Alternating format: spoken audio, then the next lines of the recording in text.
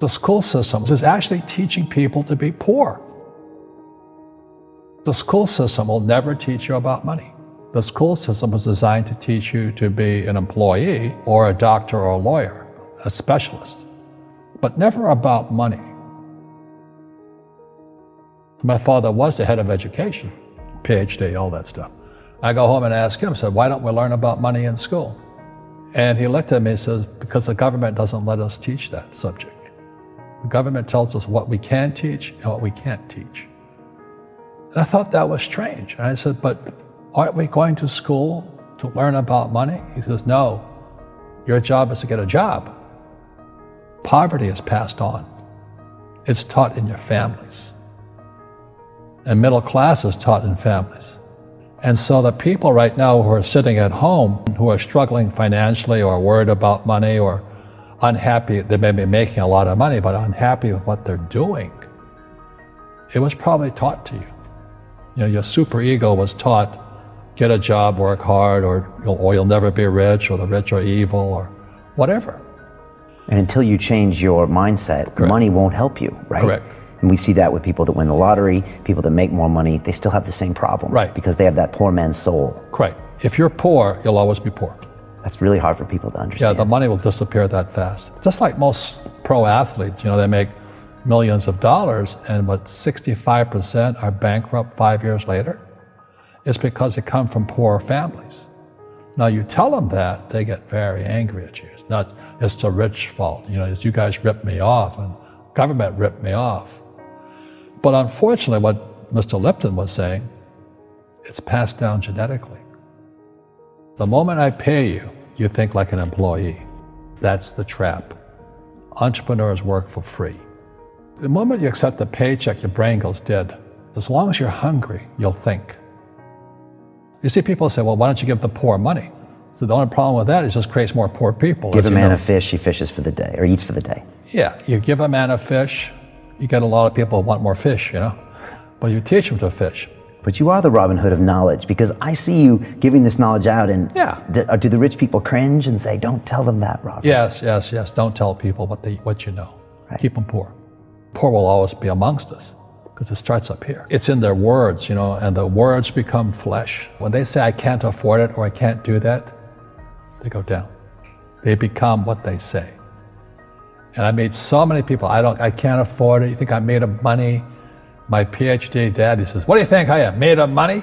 I can't afford that. And my rich dad would say, that's why he's poor. Poor people say, I can't afford it, I can't do that, I don't have time. Because it's an escape. It's an escape, you know what I mean? It's easy to say, I can't afford it. Oh, I'm too tired. Oh, I can't go to the gym.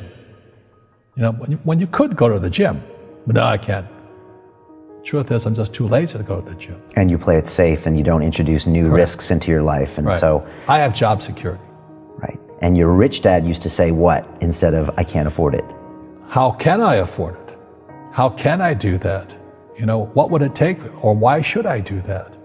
A question opens the mind, a statement closes the mind. See, when you say, I can't afford it, your mind shuts down, and you become what you say. You know, people say, well, money is not that important to me. Then if money is not that important to you, money is not important to you. I mean, you know what I mean? I don't care about money. The money doesn't care about you. You know, the word does become flesh. Or I'll never be rich. Or the favorite one is the rich are greedy. It's the poor that are greedy. You know, if you think about it, because to be rich, you have to give something. You know, you have to, I have to produce books and games, and I purchase real estate, I provide housing, provide jobs and all that. That's why I'm rich. But greedy people produce nothing. Oh no, it's the rich that are greedy. And I'm going, hey, sports fans, you know, you point a finger forward, three are pointing backwards. And so as we know, there's a big attitude problem against the rich today. We all have fear. You know, to be truthful, we all have fear. It's just how you deal with it. You know, Einstein said, you know, imagination is more important than knowledge, but knowledge empowers imagination. And what most people lack is real business knowledge, like accounting, you know, like debt, like taxes. You got to know that stuff. but they don't teach it in school to anybody. You know, people who are afraid of making mistakes like they teach in school, they don't ever grow. Because spirituality is there's good and there's bad, there's right and there's wrong, there's up and there's down. Most people only want to be right, they only want to be positive. Well, you can't have that, that's not reality. Every time I failed, it was like, good, it's okay, what have I learned? And the average person, the reason they're poor is they haven't failed. You know, they play it so safe, they haven't made any mistakes like they taught in school, that means they don't learn anything. That's why the school system's actually fundamentally corrupt. It's anti-education.